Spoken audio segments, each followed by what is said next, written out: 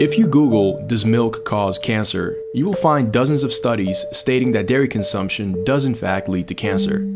Googling "Does milk cure cancer?" will display an equal amount of studies stating it's a cure. And dairy is not the only food that scientists have found to both cause and cure cancer. Studies on wine, tomatoes, tea, eggs, corn, coffee, butter, and beef have all produced conflicting results. So how do we know which studies are true, as we don't have either the time or expertise to verify them? Although not perfect, science is the best tool that we have to arrive at truth, as it produces the fundamental facts on which opinions, beliefs, and world politics are based upon. However, there are many challenges to identifying credible research.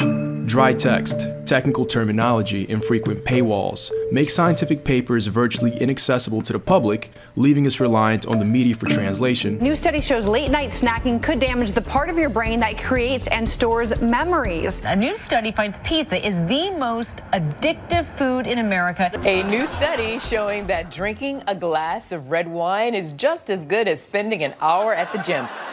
What? Not to mention that a single study can cite 40 other studies, which in turn cite 40 others, sending the readers down a rabbit hole of citations. But the bigger challenge is the fact that science is always growing and evolving. What's proven today may be disproven tomorrow and vice versa.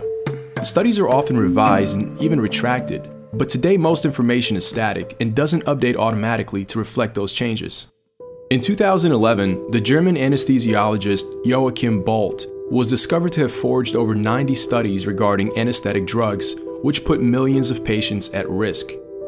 But perhaps the most dangerous instance in recent history is Andrew Wakefield's 1998 study linking MMR vaccines to autism, published in The Lancet, one of the world's most reputable medical journals. His findings spurred a global anti-vaccination movement, which has led to outbreaks of previously controlled diseases like measles and mumps, causing thousands of deaths. Further investigation uncovered that Wakefield had manipulated the data and had various conflicts of interests, leading to a full retraction of his study in 2010 and a revocation of his medical license. So how can we get to the truth? Current efforts like RetractionWatch.com keep track of retracted papers, along with the most highly cited retractions, and a leaderboard of authors with the highest retraction count. Although a step in the right direction, visiting a site every time you want to verify a study or an author is burdensome and doesn't scale well. My proposal is based on one of Google's most underrated projects, Google Scholar. It's a free database of over 150 million peer-reviewed academic journals, books, conference papers, dissertations, and even court opinions and patents. I envision a Google Scholar browser extension that detects retracted or outdated documents, warns you if a study citation is no longer valid, alerts of authors with documented fraud, and notifies of privately funded studies in hopes of helping the reader determine credibility. Imagine you go on a website to read an article on how vaccination causes autism. As soon as you enter, the browser extension displays a warning with the number of problematic documents detected. You will also notice the document's name is highlighted in red, indicating that the document is not credible.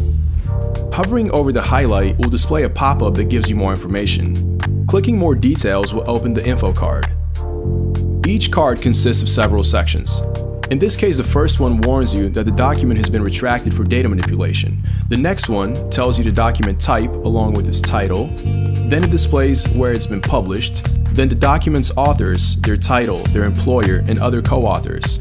The institution under which the document was published and whether it's private or public. Now, this is important because private companies have private interests, and any research done by a private company I think should be designated as such.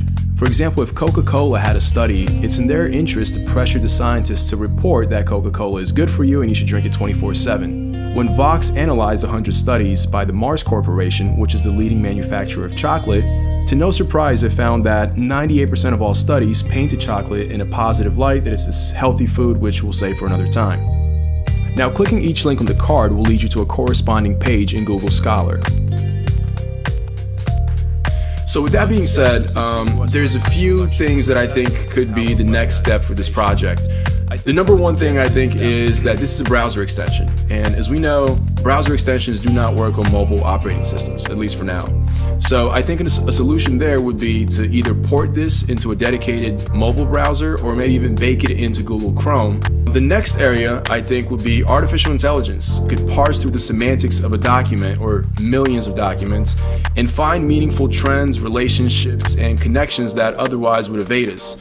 I think machine learning could essentially become the biggest peer reviewer in the world. Another interesting area to explore would be crowdsourcing. Taking verified accounts for scientists, authors, and journalists and have them contribute online in the form of commenting or maybe even voting. There's academic platforms like pubpeer.com, which is essentially a post-publication peer-reviewed site.